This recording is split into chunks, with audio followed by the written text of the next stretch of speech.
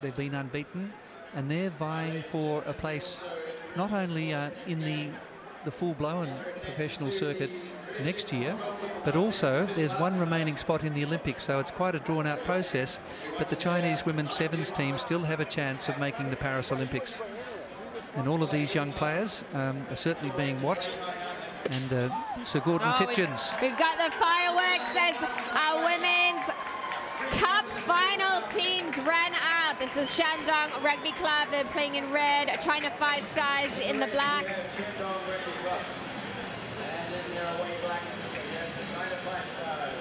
On screen there you can see Shandong Rugby Club. They're in their huddle. What a big moment for them. There's China Five Stars. Both of these teams play a very disciplined game. They look like they've trained very hard and well together. They seem to know each other well. It's going to be about who takes the big moment of playing in a final better, who plays better heads-up rugby, who capitalizes on the little opportunities, sometimes the surprise opportunities. China Five Stars are going to be ready there to kick off. We've got packed crowds here down at the Hong Kong Football Club, and it's getting very quiet. We're about to kick off. It's exciting stuff. Yes, well, you made that comment how China Five Stars won the opening match against their opponents here tonight, Shandong, by 22-10.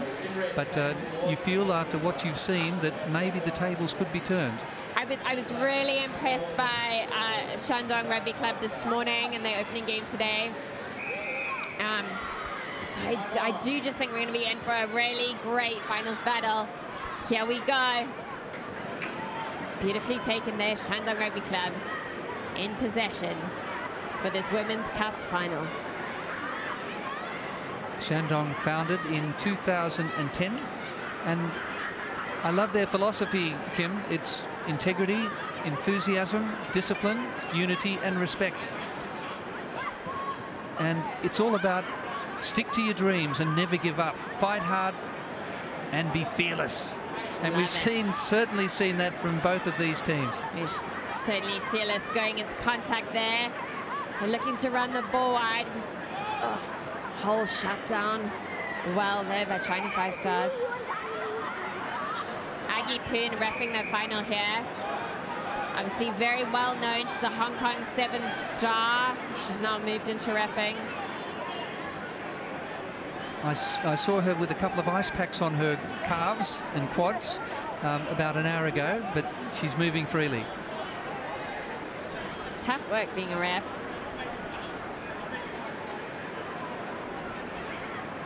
Number 10, Xiao Ying.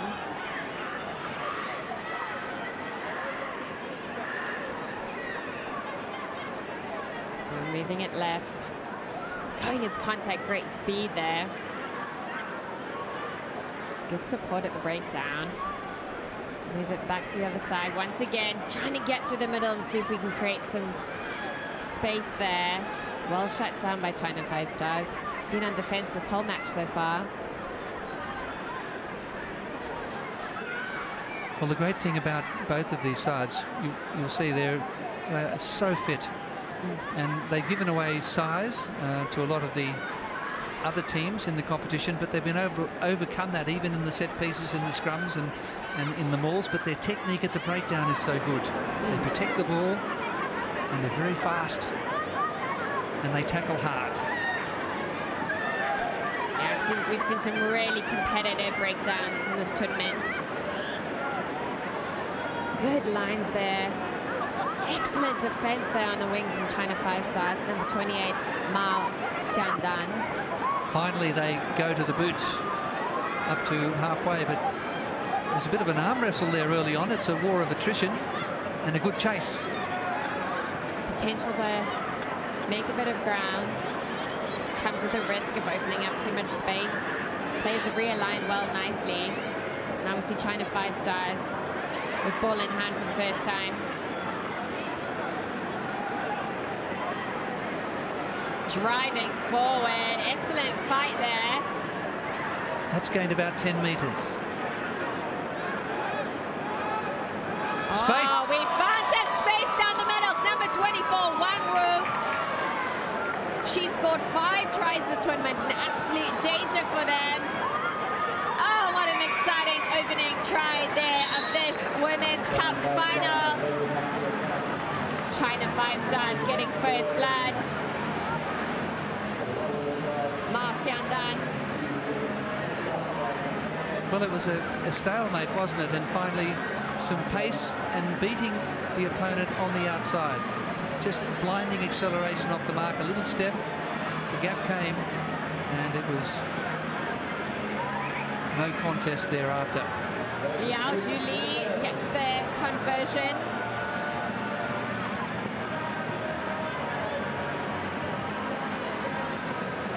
There's one. And then the support from Ma. Beautifully done. China 5 Stars with the opening try. It is 7-0. China 5 Stars up over Shandong Rugby Club. Beautifully taken there. Shandong will want to hit back here. They worked so hard at the beginning of this game, kept the ball in hand for so long. Didn't gain much territory there, and got no points on the board for it. No point having the possession if you're not going to do anything with it.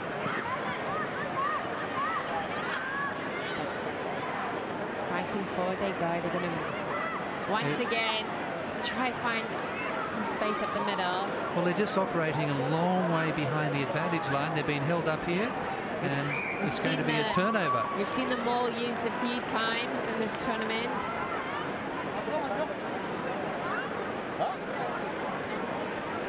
Go straight into our first scrum of the game. They're being suffocated by the China 5 Stars defence, which is moving up so quickly, and it's an umbrella defence, and they're really struggling to work out how to find a way through it, and getting caught so far behind that advantage line.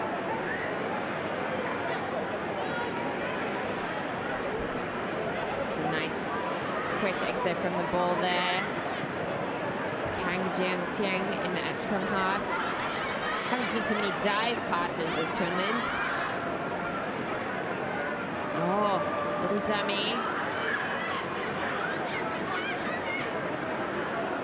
Moving on left there. Oh, penalty though, holding on. Shandong taking it quickly. Shaking off one tackler. They're moving fast there at the breakdown. Pass though goes a little awry. You saw the momentum wasted there with a loose pass. And there's a steal. It's back in the hands of China 5 Stars. And to come back to the mark. Number 20, Zhou. They're asking for the scrum.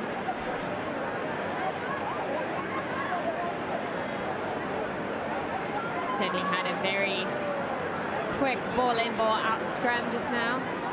And you can see all those young faces. As Sir Gordon Titchard's mentioned, they're 18 and 19-year-olds. And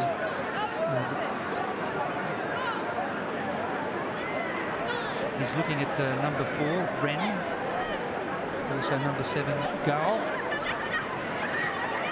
And Song, if she gets on, she's very tall. So those 3 players in the red team, looking at them as possible prospects for the national sevens team. Once again, you come back to mark. And again, we're going for another scrum here. Had an attempt to go down the blind side. Well, I get the feeling that the China 5 Stars feel that they are the superior team, and we're showing Shandong Rugby Club who's the boss here. But Shandong have been very determined in defence. It was just that one defensive error that separated the 2 teams. Sometimes that's the nature of tens. But there's only one try separating the 2 teams here.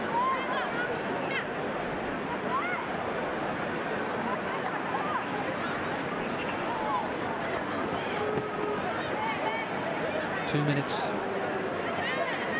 quite a few before half-time. Set play here, kind of slowed down the momentum. Shandong Rugby Club on attack. Good strong running once again from them.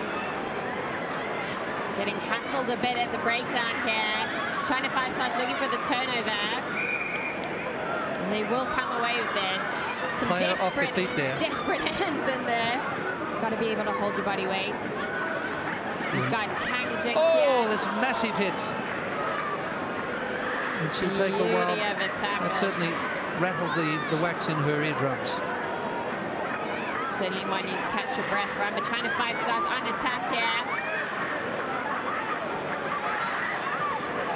Ferociously hunting towards their try line. They're cranking up the pressure. Wing is there. Wu Jian is over for China Five Stars, and that is try number 2. And they really went up a gear there, didn't they? The intensity level went noticeably up a couple of notches. Absolutely. Could just feel it. Poor Kang Zhengtian still taking a few breaths after that enormous tackle. Conversion is not over. Gives our score 12-0, China Five Stars over Shandong Rugby Club in this Women's Cup final. Clock is counting down the seconds of this first half. And look at the passing skills. The ball thrown out in front of the player. So often we've seen in this tournament, balls too high, going behind the person, but that was a copybook finish. It's certainly something I noticed about both of these teams. They just look like they've run passing drill after passing drill with one another. Kick is taken well there by Shandong Rugby Club. So Shandong, which Eastern Province sits on the LOC, very large industrial and manufacturing area of China. Unfortunately lost the ball. China Five Stars looking for one more little bit of score before we break for half-time. Recent try scorer Wu Jian is on hunt again. Another penalty advantage. Oh, what a nice little ball that one was. Well, this will put them out of sight if they can finish off here. Needing a 9. Rough defenders hold steady. Beautiful tackle there. And they've managed to come away with the turnover, Shandong Rugby Club.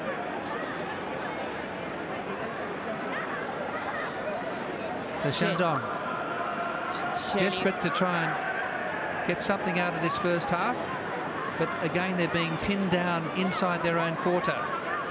Player gets down to her knees. Nobody's there to be 9.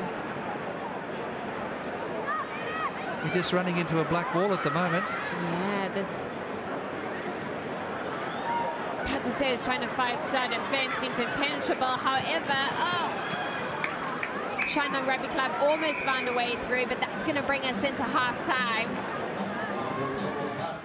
China Five Stars going with that advantage, 12 points over 0, Shandong Rugby Club. I mean, you just feel if Shandong could just find a little hole somewhere, they could do some massive damage, but that defensive line of China Five Stars is holding so strong. And then when they are on attack, just looking deadly. Yes, the line speed in defence, they're up so quickly in the faces of Shandong, and they're really struggling. They're rattled, trying to work out how to get through this almost invincible black wall. But Shandong, importantly, they held out there before half-time. Another try would have been disastrous, so they're still in the game. China Five Stars, though, very much in the driving seat at 12-0.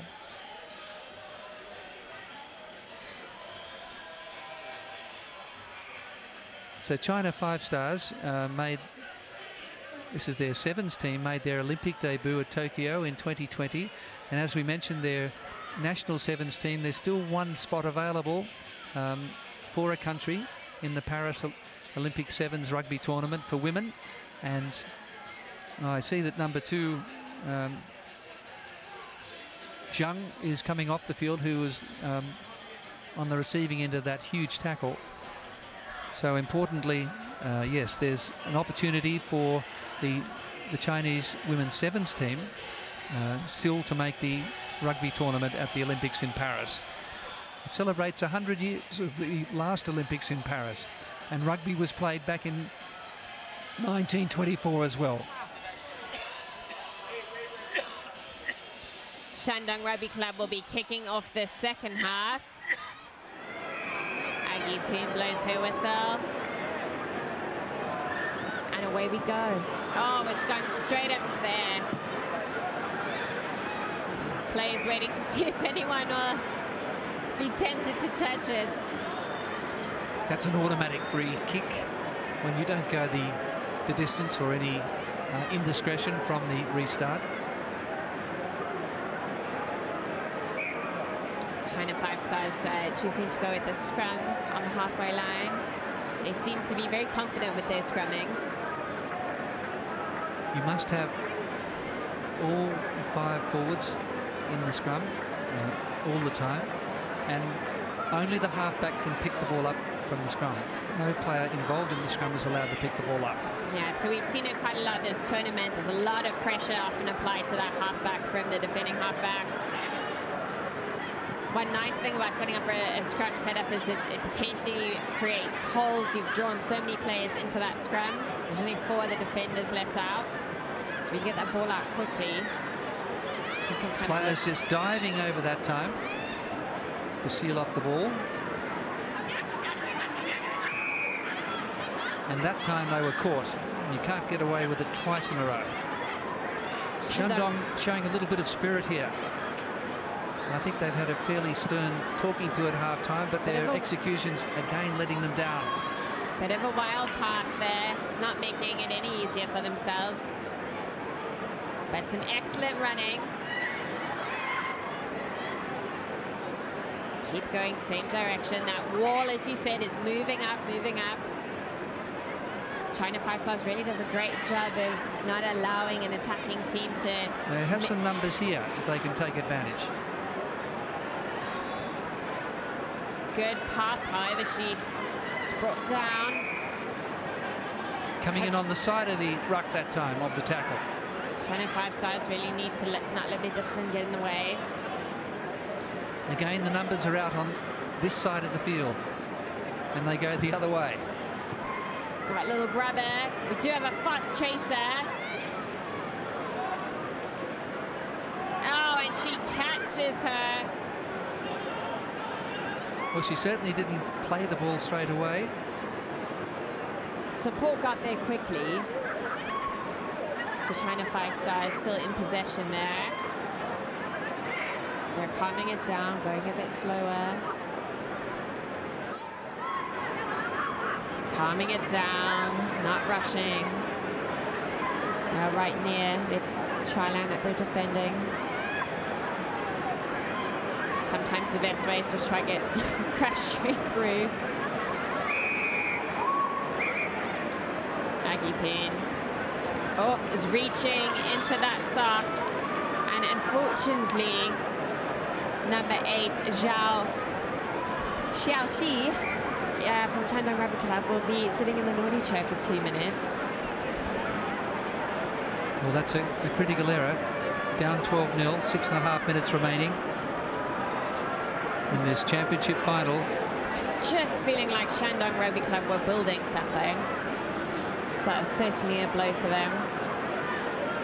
Of course, she will be able to come back on after her 2 minutes is done. But 2 minutes can be a very long time in a game like 10s. The tradition, Hong Kong Football Club 10s, tradition, Asia's leading interdealer brokerage firm, stepped up as the major sponsor in 2023 and 24, coinciding with the introduction of the women's competition. That's just a beautiful run there from the scrum half. She's got a whole field to go, and she's been mowed down by Jieshi Jing. Will she get to her in time? No! What an incredible individual try there from number 23, Kang Zhengtian. she's going to be tired after that run. She's run almost the entire field. So that was off the scrum there. Ball came out of the scrum, she took it and she went, and then had to keep going and keep going. Yes, that was an act of burglary. She absolutely dumbfounded the defence, who fell for her dummy, and a rich reward. Liao Julie with the extras. The score in their first round clash in the pool was 22-5, and what a textbook dummy pass that was.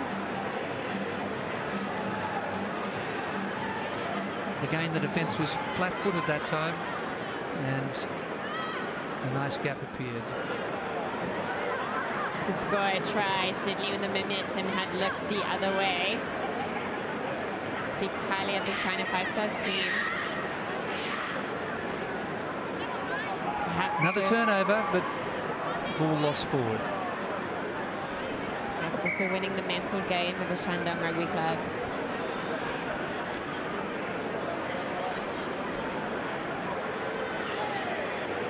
We're coming back for a scrum, and it'll be Shandong's put in here.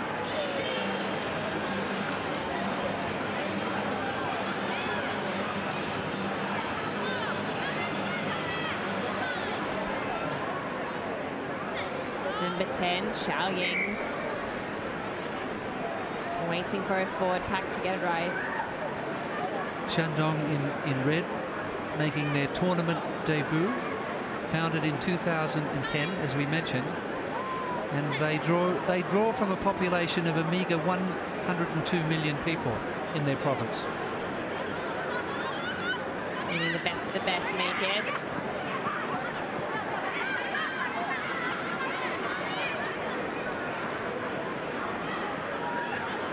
Shandong on the fight here.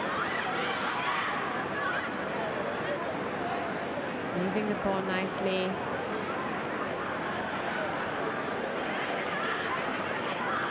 And it's been turned over by China Five Stars. There's a little knock on. We'll go 3 minutes remaining. 3 minutes remaining. Ball's going back into Shandong Rugby's possession. We've got a replacement coming on. Number 5, Yu Xiao Xiao.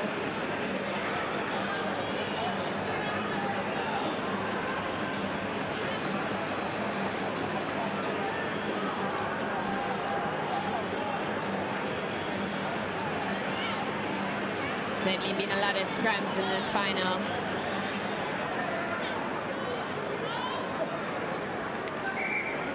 It's been a very professional, very clinical performance by China Five Stars. They really haven't allowed Shandong any oxygen in this game.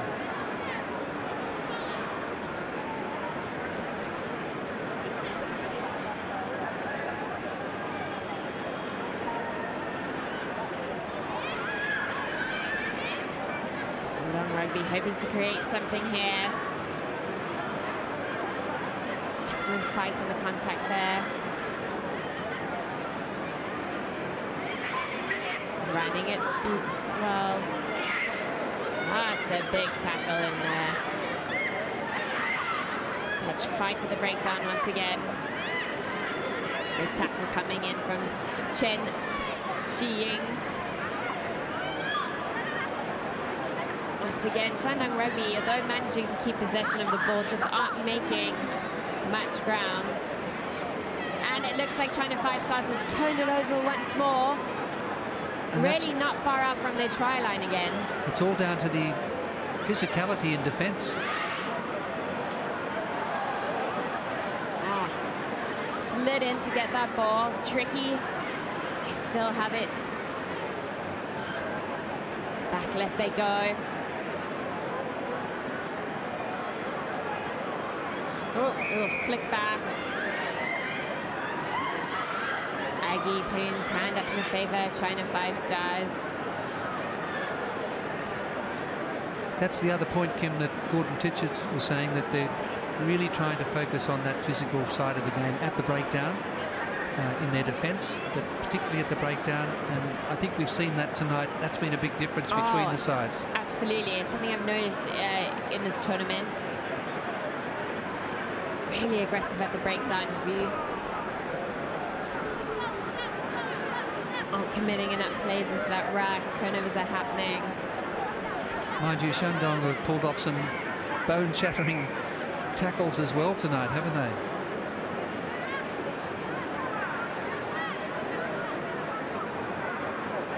So just seconds remaining. This should be the last set piece of the game in this all China Women's Cup final. Oh, that's just a very clinical, clean line out there. The ease of their jump is something I've also noticed in those last 2 days. Oh, an exciting runner. That's an excellent pass there. She's got so much space out on the left. And she is over. The whistle is up. That's 21. Xiang Yutong.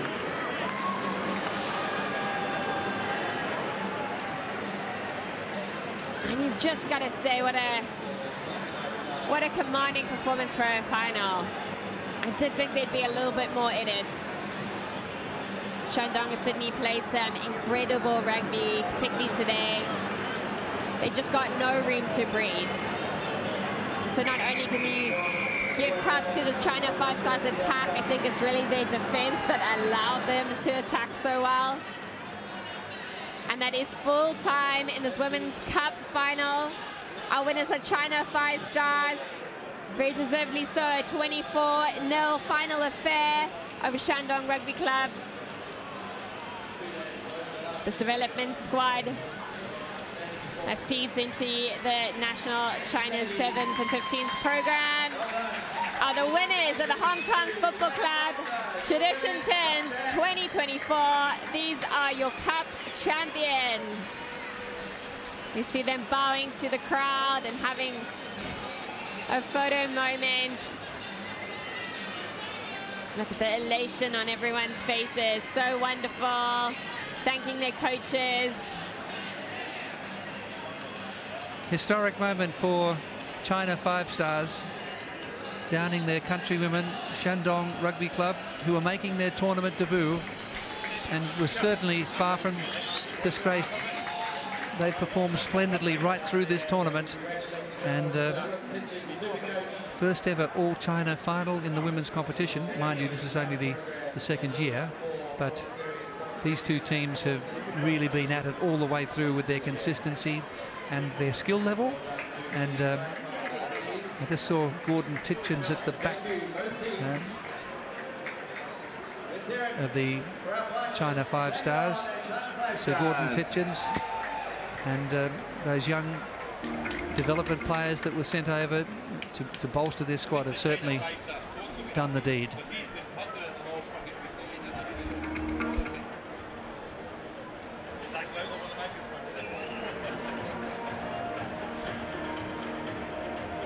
There's our elated winners.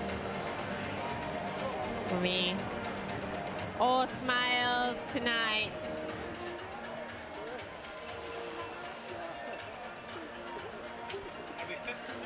A victory lap of honour, and a lot of them have their some family members here, I noticed, and they're really enjoying the moment. Walking over to their medal ceremony.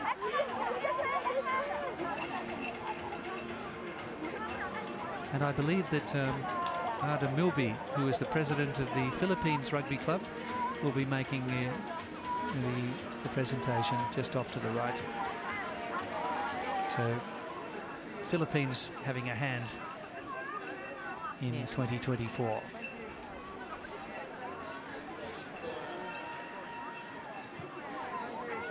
She is well known in women's rugby, doing so much, particularly for women's rugby in Asia.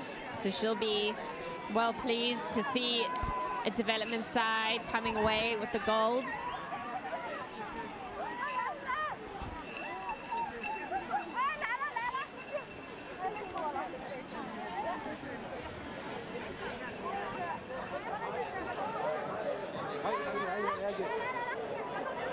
a lot of tape. There's a bit of hobbling. I saw a nose all stuffed up. Certainly fought for this cup. Paul Christopher there, handing the cup over. Paul Christopher, the Hong Kong Football Club 10's chairman.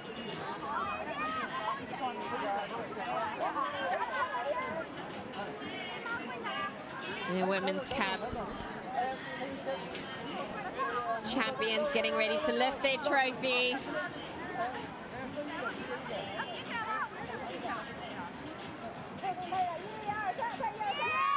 Well done to China 5 Stars.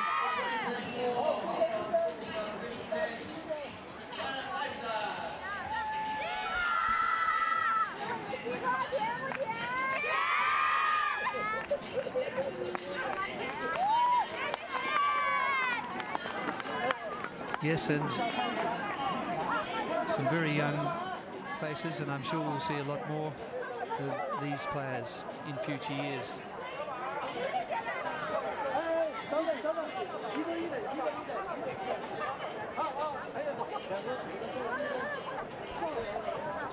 So we're building now to the men's cup final. And China 5 Stars celebrating the 36th edition of the Tradition Hong Kong Football Club 10s. It's probably a good opportunity for us to mention all of the volunteers. I mean, all of the officials are volunteers that make it all happen. The committee members, Bill Mason, Benita Lung, Evan Moore, Josh Stone, Paul McSheafrey, Rashini Turner, Stephen Douse. Chairman Paul Christopher is managing partner for Murant, Asia and Pacific practice leader of the Corporate and Investments Fund in Asia. And Murant, who sponsored the Apache, winner of the Offshore Law Firm of the Year in Asia. So all volunteer officials, but a lot of terrific corporate sponsorship and backing for the tournament.